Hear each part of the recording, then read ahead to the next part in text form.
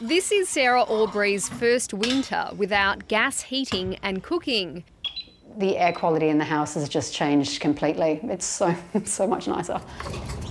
As well as pulling out her gas meter, the homeowner put insulation under her floors and got rooftop solar. This cost more than $15,000, but her power bills are down. Everyone should be able to live in a house that has cheap power. The Grattan Institute wants all homes off natural gas by 2050. This is a really big task. We're talking about 5 million households.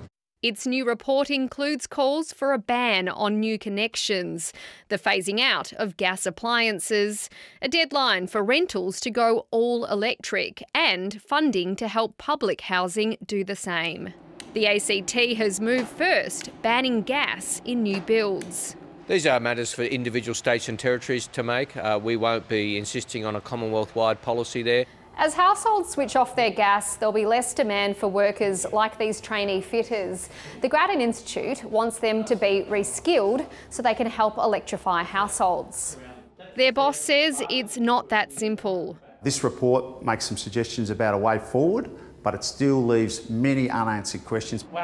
Shane hopes that burners stay fired up with other types of flammable fuel like hydrogen, while the energy market regulator says that even if households go totally electric, we'll still need gas for the grid. When we have 82% renewables, we'll still have 18% fossil fuels. Increasingly that'll be gas as coal-fired power leaves the system. Sarah would like to install a battery to decrease her reliance on the grid even further.